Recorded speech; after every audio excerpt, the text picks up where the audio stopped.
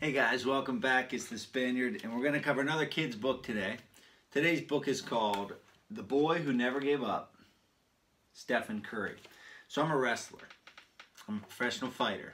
I feel very uncomfortable on a basketball court. If there's two places that I feel uncomfortable and self-conscious, it's on a basketball court and it's on a dance floor. But there's a lot of lessons that we can take from this book. And again, it took me 5 minutes to read. Great book. Boy Who Never Gave Up by Stephen Curry. From the back of the book, this is the story of a young boy who many said was too short to play in high school, too weak to play in college, and not good enough to play in the NBA. He not only makes it to the NBA, but becomes one of the greatest players to ever play the game of basketball. So if you're anything like myself, you've either had other people and or yourself tell you that you're not big enough, you're not strong enough, you're not tall enough, you're not smart enough, you don't have enough money, you're not cool enough, you don't know the right people enough. All of these different things coming at us, telling us that we can't do it, we can't do it. This book, and why I recommend reading it, is a perfect example of overcoming those odds, overcoming those voices, overcoming that negativity. So from a young age, Stephen Curry wanted to be like his dad, Dell, who also played in the NBA. So from a very young age, he knew what he wanted to do. That's setting goals, that's creating a vision, that's knowing where you want to go in your life. There's a sentence in the book that reminded me very much of something in my life. In the book, he says, one day I'm going to fight. One day, that was what I said. In the book, he says, I'm going to play in the NBA just like my dad. So from a young age, he said that. So I wrote it down. I wanted to tell it to you for that reason, that even at a young age, even in middle school, even in high school, heck, I was like 6 or 7 years old when I wanted to start being Rocky Balboa. But I wrote down that sentence for another reason as well. Because when I left teaching, I used to be a Spanish teacher. When I left teaching to become a professional fighter, to pursue the UFC, this crazy, crazy goal that I had no business wishing and wanting. I knew nothing about fighting at all, let alone being a professional fighter for a living. But I got home from school one day and I called my buddy and I was talking on the phone and I said, one day I'm going to fight in the UFC. And I believed it. It's like I said it. And that thing he said to me changed. It might have changed my life, to be honest. I think of myself as I'm just Charlie, I'm just this guy. You might think of yourself as I'm just this boy, I'm just this girl, I'm only this much. It's like we talk down to ourselves.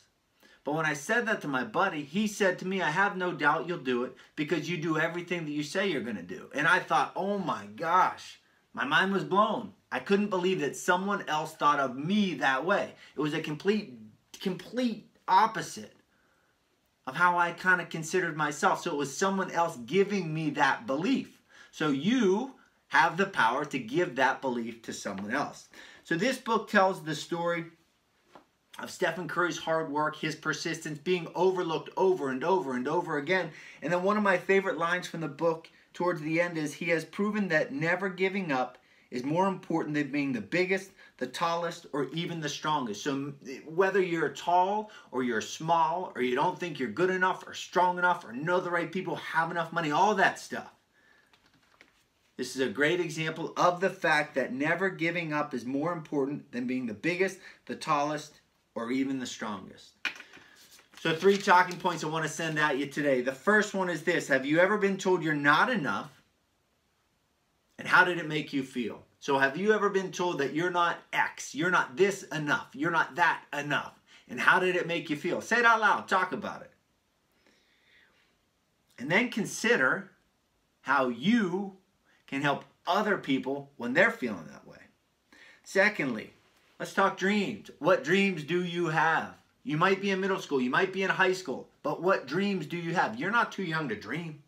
You do need to know that those dreams need to be backed up by hard work, but what dreams do you have? Say them out loud, talk them into the universe. And then I want you to state at least one thing, one action, one must do to accomplish those dreams. So you identify the dream and then make like a little list of all of the things you're going to have to do to actually accomplish that dream.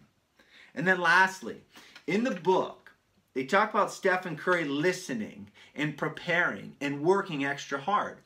And there's this idea that came to me of being coachable. It's not my word, but the concept of being coachable came to me. So being coachable, what do you think that means? right? You're a coach. If you're coachable, what do you think that means? Boom. There you have it.